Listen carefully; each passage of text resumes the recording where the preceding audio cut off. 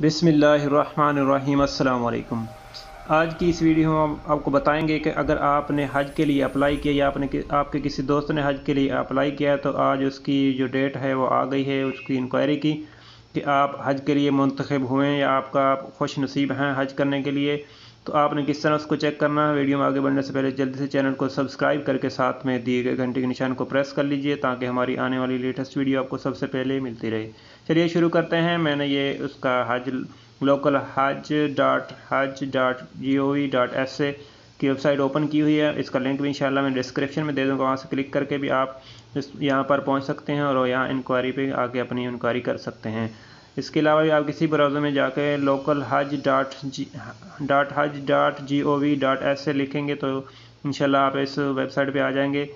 जैसे ही आप इस वेबसाइट आएंगे तो यहाँ से आपने इसको यहाँ देखें, ये राइट साइड पे होगा, यहाँ से अरबी लिखा है, यहाँ पर आपने इंग्लिश, यहाँ पे अभी मैंने इंग्लिश किया हुआ है इसलिए यहाँ पर अरबी आ रहा है, तो यहाँ इंग्लिश आएगा तो आपने इंग्लिश करके इसको इंग्लिश में कन्वर्ट कर लेना इसकी लैंग्वेज।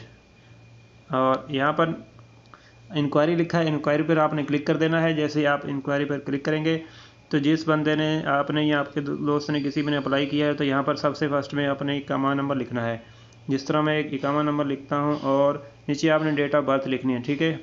ग्रेगोरियन ज्यूरियन जो भी आप इसको पढ़ते हो उसमें आपने अंग्रेज़ी यानी कि इंग्लिश में ये है आपकी डेट ऑफ बर्थ आपके इकामे पर लिखी हुई है। वहाँ से आपने मिलाद के नाम से मिलाद के आगे डेट ऑफ बर्थ लिखी होती है, वो यहाँ से सबसे फर्स्ट में डे है, नीचे मंथ है और नीचे ईयर है।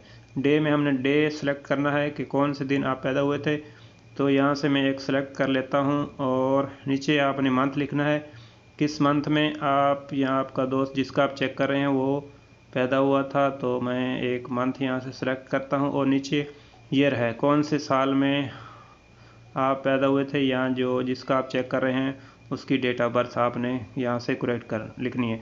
इकामा नंबर और डेट ऑफ बर्थ अगर मैच करेंगी तो फिर ये, और नीचे ये इसकी इंक्वायरी बताएगा। नीचे है आपने ये कैप्चर टाइप करना है, आपने इसकी ABC छोटी कर लेनी है, तो मैं इसकी ABC छोटी करता हूँ और RAY ये लिखने के बाद अगर आपको समझ नहीं आ रहा, सामने इसका रिफ्रेश का बटन है, रिफ्रेश का, इस पर क्लिक करेंगे तो ये कैप्चा या ये कोड दोबारा आ जाएगा नया।